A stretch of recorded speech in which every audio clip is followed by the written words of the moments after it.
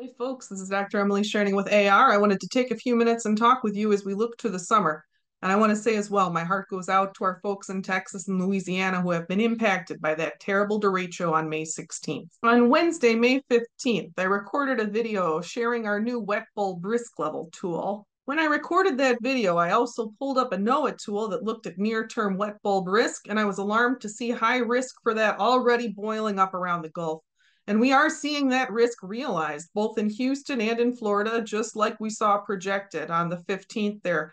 We have reports coming in that the Florida Keys hit heat indexes over 112 this past weekend. And we know we're still talking about 200,000 households today on May 20th, 2024, that do not have power in Houston.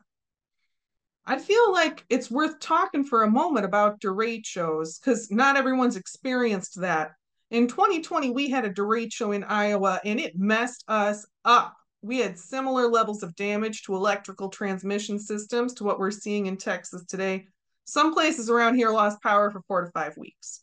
Cedar Rapids lost the majority of their tree canopy. That tree canopy was a beloved and respected element of the city. Our utility companies are responding in Iowa by going underground. My area is getting underground power to go with our fiber internet. That resilience, we know it's going to be important in the time to come. I want to take a minute here. I want to make sure none of us are just gawking as we look at what's happening already here in May. I want to make sure you've seen the NOAA seasonal outlook for the US, the 3-month outlook. Now, like most things that are general, this is pretty good. Focusing in on the seasonal temperature outlook, I got to just say this is kind of a weird one for me to look at because that's my house right there. On the seasonal precipitation outlook, my house right there, center at equal chances territory, we're seeing some strong trends shape up. We're looking at some potentially dangerous trends here for much of the country. Let's get back on that heat figure there because that's important. Even in a nice equal chance area like I happen to live in, I know there could be a big heat dome or something. This is a 3-month outlook. It's not talking about isolated events. Stuff is coming up fast. In Iowa, we didn't know the derecho was coming back in 2020, and Houston didn't know that derecho was coming until it was just about there. We all need more give in a system that has conditions looking like this in the future, especially when we're talking about storms that could help bring down the grid. For almost all of the country, this heat outlook is bad. Down by the Gulf, we also need to look in the face that we're expecting a particularly rowdy hurricane season. Here on weather.com, the outlook had already been very extreme, and they have actually upgraded it further, is the new outlook from just a few days ago. Folks, don't just look at these figures. Get ready. If you're in an area where you could be facing life-threatening heat with no power, you need to have a plan. Do you know how to safely operate a generator? Do you have access to underground space where passive cooling might be possible? Do you have some extra freezer space? Maybe an old chest freezer worth filling with ice? And do you have water in your home in case of a water utility emergency related to grid failure? Because that can happen more easily than you think. These are all things that we can do to prepare in areas that may not have experienced threats like this before. There's indicators right there on the horizon, the 3-month outlook, that it's worth taking extra measures to prepare to help protect ourselves and our communities from extreme heat. Once you have your own oxygen mask on, once you have your household plan, it's time to reach out.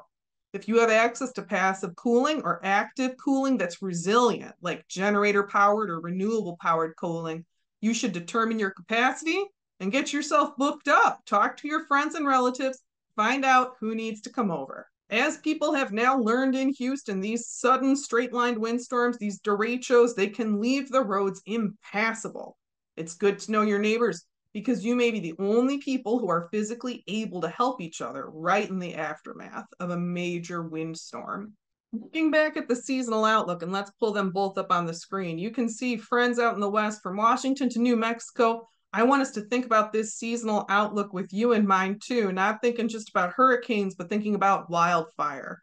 When I look at this seasonal outlook, I see a big hand on the scale for wildfire. Even in the Pacific Northwest, these are signs of fire danger. Let me pull up the drought monitor here too. You can see here there are already droughts building in a lot of that hottest, driest crescent of the West that we saw projected in the NOAA seasonal outlook maps. It's worth noting these droughts are building. If you look at the droughts in the Midwest, thank God those droughts have been waning. We've had some rain recently, and there is more rain in the recent forecast for these important agricultural areas. Switching back to the seasonal outlook, I want to focus on the Idaho Panhandle. In our recent update for Idaho's climate outlook, we saw an extremely elevated risk for fire in the Idaho Panhandle that has not previously been very characteristic of that landscape.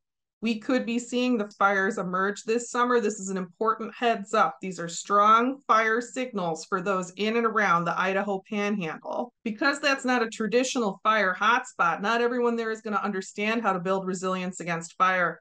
You're going to want to have landscape margins around your home, develop your ability to seal your home against embers, and on top of that, be ready to get out if you need to. And you know, folks, this isn't just news, and let alone just opportunity to doom scroll. This is an opportunity to see what's coming to us this summer and prepare. The actions you take to build resilience will make a big difference in an emergency. You know, when the 2020 derecho came, my family was not in the same place we are today around household resilience. What got us through a week without power and only reasonable discomfort was the fact that we're religious weirdos. We're observant Jews. We keep a traditional Shabbat. So we have candles and food that doesn't require cooking, and we're just kind of used to not being wired in all the time. Thinking about resilience without power, including the mental resilience of not being able to access the internet, is an important place for many of us to explore. If you want a framework for building resilience, people tell me my reasonable prep video is helpful. I've got a link to that in the video description, as well as the links to the resources I showed in the video today, like the Drought Monitor and the NOAA Seasonal Outlook tool. I think those are great things to check as you evaluate your own personal risk levels. Folks, we can see these next few months are likely to be a rough time for our nation and for our communities. Do me a favor, don't just study up, take action. The best window for action is now. So let's get ready. Thanks for watching, and I want to say a big thank you to the AR community. Folks, your support is the reason we are sticking around past fall of 24. You're the reason we can keep doing the work to keep an eye on the news and help us access the short and long-term climate projection information we all need to get ready. To those who donate, who volunteer, who spread the word online and cultivate the land on the ground, thank you for all you do, and thank you for getting ready with me. Wishing you all the best, and talk with you again soon.